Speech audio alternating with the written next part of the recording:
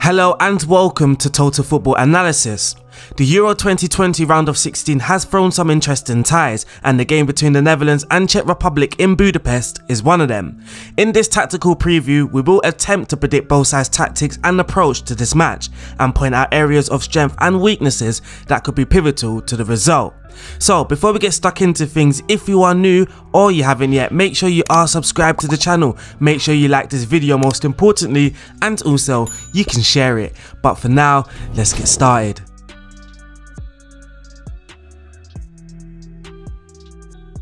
De Boer is likely to stick with the majority of the side that played throughout the group stages of the Euro 2020 so far, with Czechs expected to come back into the side despite Marlin's impressive display against North Macedonia. De Boer did change the Netherlands' shape to a 4-3-3 at half time in the last group match against North Macedonia, but he is likely to stick with the 3-4-1-2 that has served the Orange so well. The Czechs are also unlikely to make too many changes to their starting 11, although one will be forced, with Jan Bourgio, the regular left back, suspended for this match. Pavel Kadejabek, the Hertha Berlin fullback, is expected to replace him.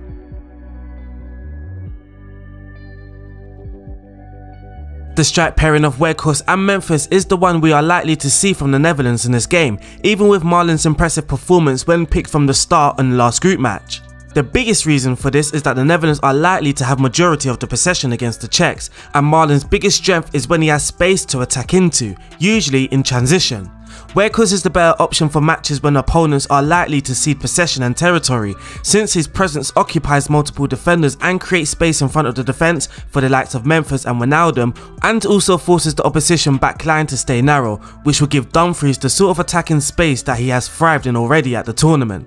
This here is a good example of how Czechs helps create space for his teammates. As Frank de Jong moves forward with the ball, Czechs makes a run in behind the Austrian defence, and his presence forces the backline deeper, which allows Memphis to be in a lot of space outside of the penalty area. De Jong would pass to Memphis here, and with the now Barcelona man able to take a shot on goal in a lot of space due to Czechs' presence. Another example of the Wolfsburg's man's tendency to attract defenders towards him can be seen here. As De Jong gets the ball into the box, note how there are 3 Ukrainian defenders close to Czechs, and this means that Dumfries is able to move into the penalty area completely unmarked. This here is also a good example of how advanced Dumfries has been getting forward for the Netherlands, and whilst his runs forward from a deeper position have played a big role in the side's attacking strategy, a big reason why he has space in the first place to do so is Czechs' presence. With Czechs as a fixed central presence, this will also give Memphis the license to roam, dropping deep and going out wide, which will pose questions of the Czech defence. Czechs has stayed on the shoulder of the Ukrainian defence here, which means that Memphis is able to drop deep and receive the ball from Wijnaldum in areas of space between the lines. This would also be the case if Marlin starts instead. The PSV attacker is quite similar to Memphis in that he also prefers to drop off and roam from the back line, and this would mean that the Netherlands would not have a central presence to attack crosses and force the defensive line deeper. So with this and the fact that the Czechs are likely to cede possession and sit deep, Czechs would be the best option as he can provide a fixed target for crosses and passes centrally, and can also play quick combinations with the likes of Memphis to open up space. As we can see here, Memphis has dropped off the Ukrainian defence line, while Czechs has moved away with the defender not tracking him tightly. Wijnaldum plays the ball to Memphis here, who is able to turn and run with the ball before laying it off to Czechs. Both players are in space in front of the Ukrainian defence, and therefore are able to play quick passes to each other in this manner. Memphis continues his run into the box after laying it off to Czechs, who moves into space vacated by his teammate and gets a shot off on target. However, Marlin could also offer an interesting option, either from the start or off the bench.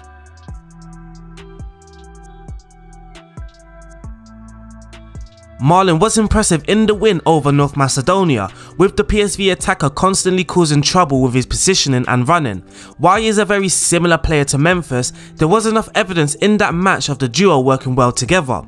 These are the sort of positions that Memphis and Marlin will take up if played together, between the lines, dropping off from the Czech Republic back line to try and force them to move higher up the pitch and consequently create space to run into behind.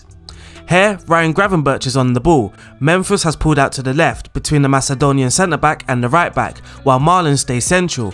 Gravenberch passes to De Jong in front of Marlin, but the ball rolls to Marlin, who can then play in Memphis into the box. The two attackers, if paired together at any point against Czech Republic, will float around in this manner, attempting to suck the Czech defenders higher up the pitch and create space for each other or allow them to run in behind.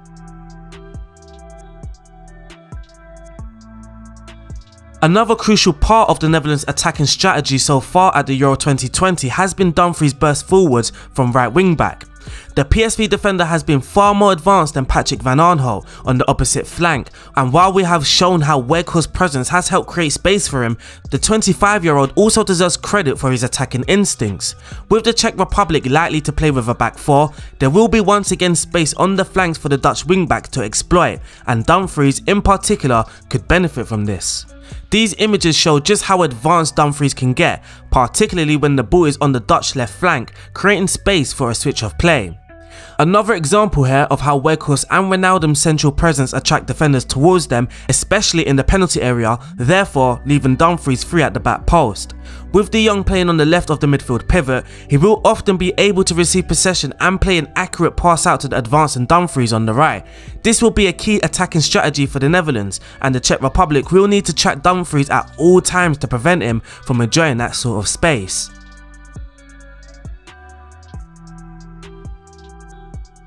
While the Netherlands have been quite good in the group stages so far, there have been signs of weakness, especially defensively.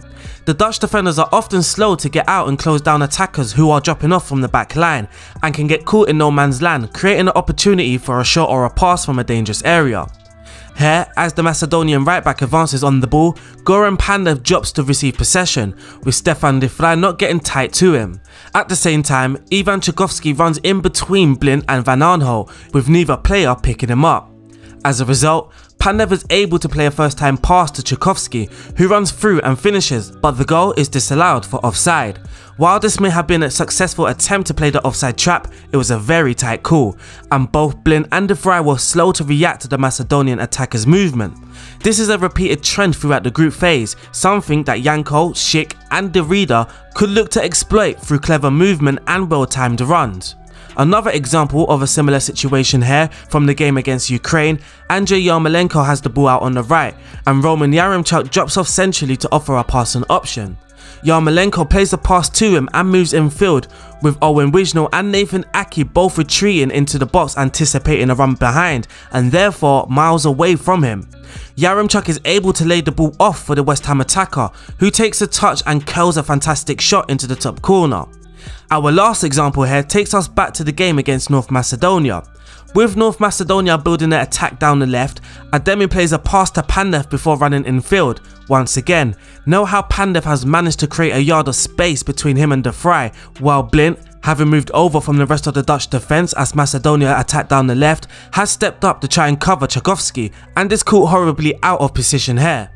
Pandev can play a first time flick towards Tchaikovsky here, with Blind in no position to cut it out, and the 28-year-old crashes a shot off the far post. Note how he could have easily just played a pass for Ademi next to him, or even attempted a slightly more difficult pass to Pandev in the box. There is no pressure on him. The Dutch midfield is to blame here, as they failed to protect the central areas adequately, and this was an issue in the first match against Ukraine as well on this occasion. While the Netherlands have been quite good in possession, their defensive play has not been up to the mark occasionally, and the Czech Republic have a powerful striker in Schick who can quite easily play a similar role, dropping off to link up whilst others advance from a deeper position. And unfortunately, that wraps up this tactical analysis. My name is RDF and it has been a pleasure recording this video for you guys, and don't forget, if you are new or you haven't yet, make sure you are subscribed to this channel, make sure you like this video, and also you can share it. I will speak to you guys soon, and stay safe.